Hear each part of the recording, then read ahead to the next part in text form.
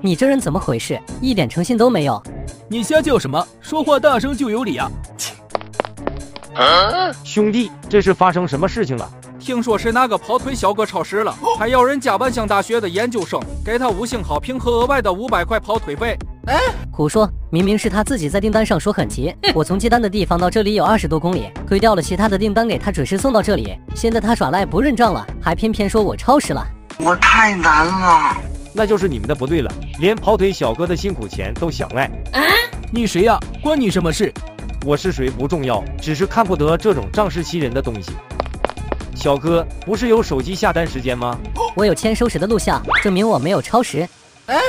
咦，真的哦，这人居然还自称是万象大学的研究生，真是丢人丢到姥姥家了。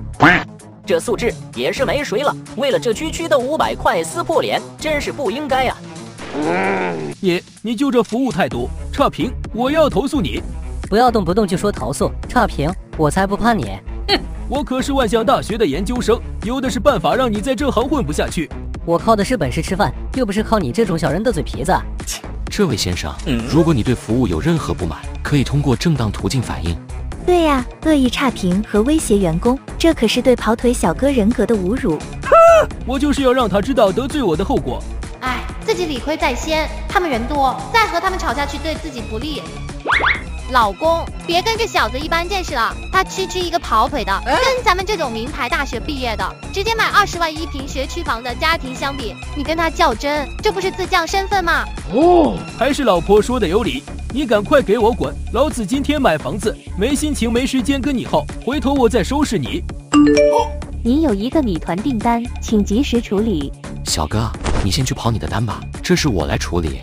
看来米团的规则要改一下才行，要保证客户的权益的同时，也要保证我们员工的切身利益，不能因为一个恶意的差评而影响声誉。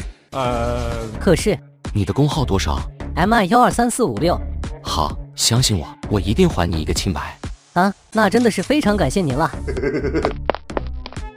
老婆，你说我们能买上房子吗？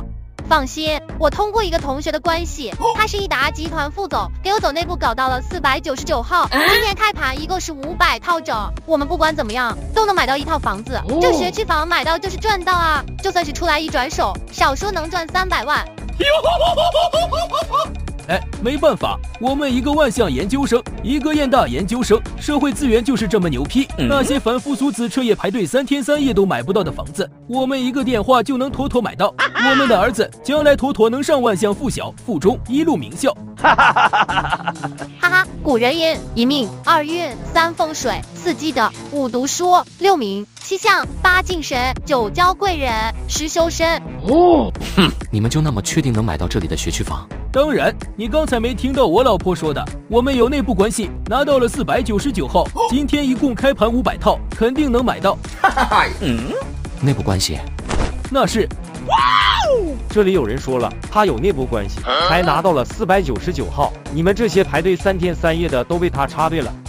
凭什么你们能插队？我要举报！哼，你们叫什么？499号是吧？举报！内部关系，可售楼处政策说了，都是一视同仁，市场排队认购的。他胡说，我们是排队得到的。对，我刚才是吹牛，是装逼，对不起啊各位，我们根本没什么内部关系，都是我苦逼排队才排到的499号，各位原谅，我是装逼王，我错了。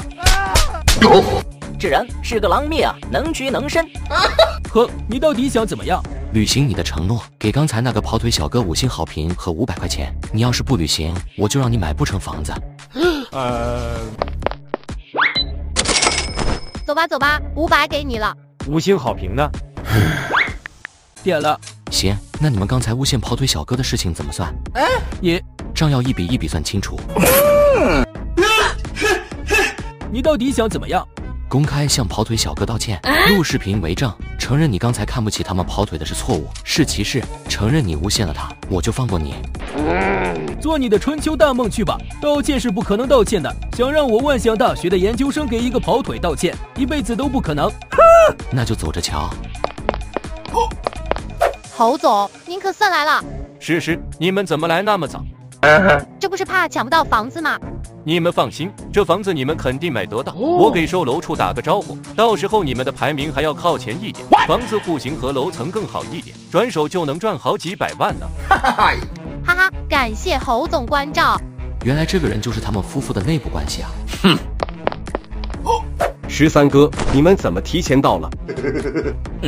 刚去接了幽梦就直接过来了。我说我的大表哥，你怎么才来啊？